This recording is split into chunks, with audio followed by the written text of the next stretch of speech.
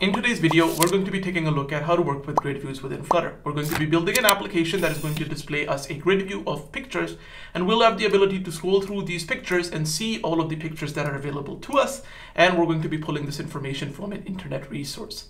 This video is going to teach you everything you need to know about when it comes to working with grid views within Flutter, and this includes things as how to programmatically build a grid view, how to work with the grid delegate, as well as how to work with the actual direction of scroll for a grid view. As always, links to all of the resources that I mentioned within this video, as well as a link to the source code, can be found in the description below. So feel free to take a look at it if you're confused at any point. And if you're enjoying the content thus far, then don't forget to leave a like on the video and subscribe to my channel so that you get notified every time I release a new video. So to get started, I've initialized an empty Flutter project. And within that, I have this material app widget that's being returned for the my app build function. And here I've set the home property to home page. And then home page is basically a de facto stateful widget, which for its build function currently just returns a scaffold. So the first thing that I'm going to be doing is running this actually on the emulator that you're seeing here. And a quick side note that I'd like to mention is that to achieve the functionality of creating our grid view, we're not going to be using any external packages because the grid view widget comes packaged with the Flutter framework, specifically in the material package. So now I'll wait for the actual build process to complete and the application to start running on the simulator, and then I will resume the video. Welcome back, everybody. So as you can see, the application is now running on the simulator. So the first thing that I'm going to be doing is actually coming to the homepage states build function. And here to my actual scaffold, I'm going to be quickly adding an app bar just so that we have an app bar for our application. And I can see that the app bar title says grid view. With this done, now we can actually focus on building the grid view. So the grid view is going to be the complete body for the scaffold. So what I'm going to be doing is setting the body property for the scaffold to be a call to a function called build UI. And then once this is done, I'm going to define this function within the actual homepage state class. And I'm going to say this is going to be a function that returns a widget. It's going to be called build UI. And with this done, I will open up the function's body. And the first thing that I'm going to be returning is a safe area widget. This is not necessary when it comes to working with grid views. The only reason I'm adding this is so that the necessary padding is added by Flutter to the actual body so that any notches or other things that might be on the device's screen do not interfere with the actual UI that we're displaying. So for the actual child for the safe area widget, I'm going to set it to be a size box and specifically an expand widget. So what I basically want to do is define a size box, and then I want it to take all of the available space that's available to it. And now that this is done, the child for this size box is going to be a grid view like so. And once this is done, I'm basically going to define two things. So the first is going to be the grid delegate, and this basically defines some settings for how the grid works. So the grid delegate that we're going to be using is called a sliver grid delegate with fixed cross-axis count. And what this basically means is that this grid delegate basically defines a fixed cross-axis count, and the cross-axis refers to the axis that's opposite of the axis that we scroll on. So the main axis is always the axis that we scroll on. So the cross-axis is going to be the opposite for that. So a fixed cross-axis count basically means how many elements is our grid view going to have for each of the actual rows you could think of that are on the actual cross-axis. And you'll see how this works. It might be a bit confusing, but for now what you can do is go ahead and set the cross-axis count to 1 and just kind of keep following along with me. So there are a bunch of other properties that you can define on this sliver grid delegate, and we're going to be taking a look at those, but for now this should suffice. So now that this is done, the next thing that we're going to be doing is actually defining the children for our grid view. And these are basically the actual widgets that are going to be displayed within the grid view. So the children is going to be a children's list. And then here I'm going to be adding a container like so. Then the container is going to have a decoration property, and the decoration property is going to be of type box decoration. And once this is done, then I'm going to set an image property, and the image property is going to be of type network image because we're going to be getting an image from a network. And now that this is done, I'm basically going to be copy and pasting the URL in. So let me copy and paste the URL in like so. And that's pretty much all we have to do. And one thing that I've forgot to mention is that the actual box decorations image property doesn't expect a network image. It expects us to pass in an object of type decoration image. The image property of that is going to be a network image. And if you were using an asset here, then it would be an asset image. And with that, that's pretty much all we had to do. So now what I'm going to be doing is basically coming to this URL. And then again, if you need access to this URL, you can take a look down in the description below for a link to the source code, download the source code. And I'm just going to remove this variable here and set it to 1. So with this, that's pretty much all we're going to be doing. Now, if I do command save and I do const, you can see that now we can actually see the image being displayed within our grid view. Now, if I copy this container and I add it once more, you can see that I'm seeing 2 images. But for now, the main axis for my grid is the vertical axis, because that's the axis that I can scroll on, as you can see. So the cross axis refers to, in this case, the horizontal axis. I want my grid view to have, let's just say, 3 children on the cross axis. So to do that, what I can do is come back to the ScrollableGrid delegate, and here I can say that, hey, the cross axis count is going to be 3. And as soon as I do that, the grid view automatically readjusts itself, understands how it needs to size all of the children within its children's list, and then display them appropriately. So now if I go ahead and add this container once again, you can see that there we go. We have another image being displayed, and once more, and you can see now it's moved to the next row, and there we go. We're seeing the new container being displayed there. So now the next thing that I'm going to be doing is kind of showing you guys how you can programmatically build the grid view, and then we'll talk a bit more about the ScrollableGrid delegate and other properties that are on it. So let's remove all of these children's list, like so. And let's remove this thing here as well. Let's do command save, make sure that nothing's broken.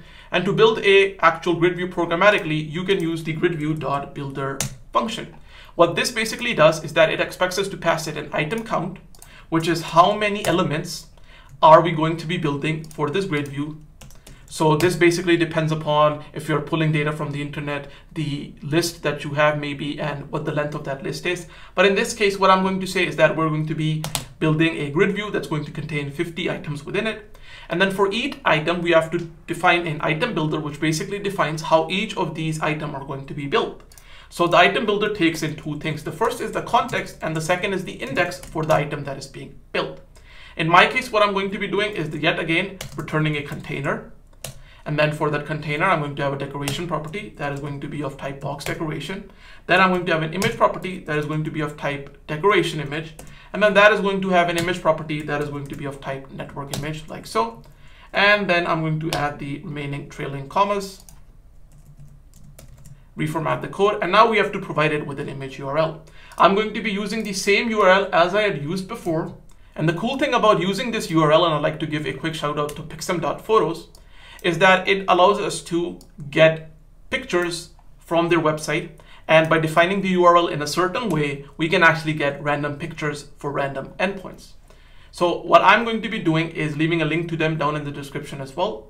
But within this URL, I'm basically saying that for each of the images that we are going to be rendering, we're going to go to the following endpoint, and then I'm just adding the index here so we get a random image, and then what the size of that image is. That's pretty much what's happening here.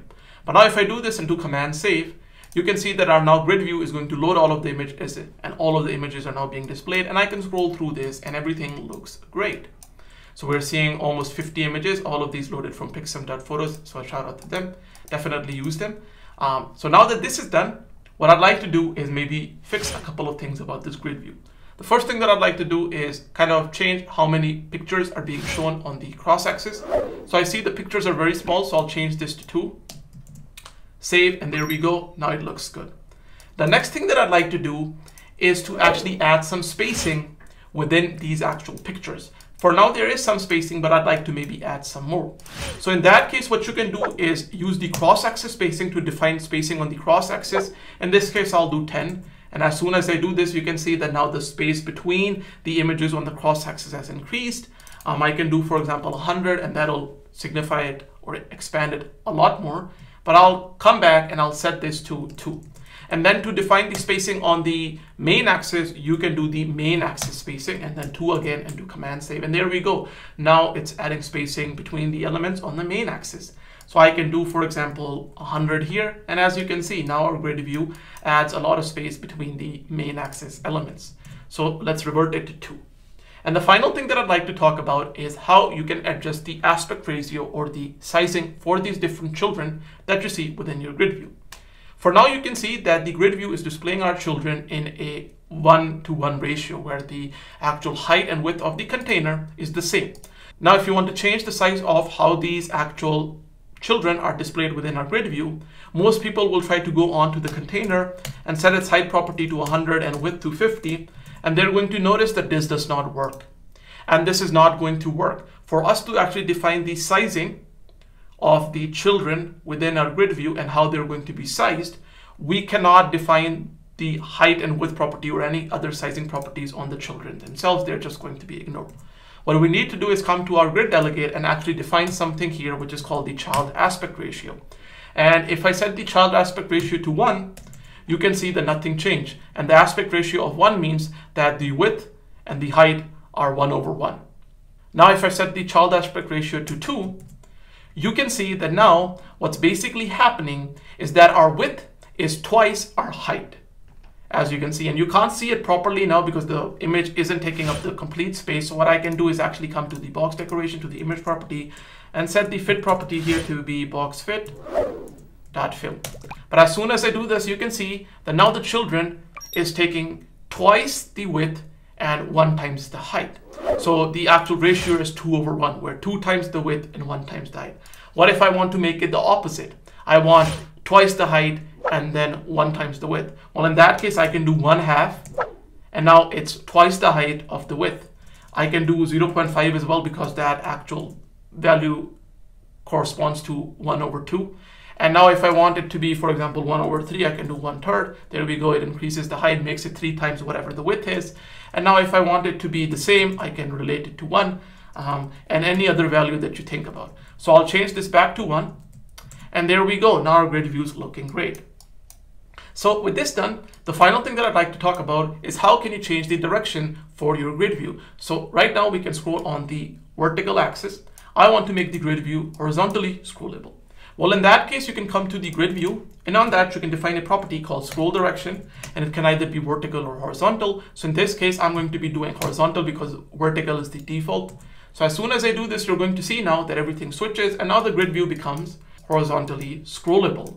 But now the actual grid view isn't looking as nice as it was looking before. So what I'm going to do is quickly change some things. The first thing that I'm going to be doing is coming to the actual cross-axis count and making it 4. So now the cross-axis is going to be the vertical axis. And the reason for that is because now we can scroll on the horizontal axis. So that has become the main axis. So on the cross-axis, now I want 4 children. There we go. So now it looks much better. And I can scroll through the actual grid view like this. And maybe if I want to change the spacing between these elements, that what I can do is come to the cross-axis spacing, make it 4, add more spacing, and then 4 here. And there we go, everything looks good. So with that, that's pretty much all you need to know about working with grid views within Flutter. As always, if you enjoyed the video, then please don't forget to leave a like on the video and subscribe to my channel so that you get notified every time I release a new video. And with that, stay happy, stay healthy, keep learning, keep growing, and I'll see you guys in the next video. Bye-bye.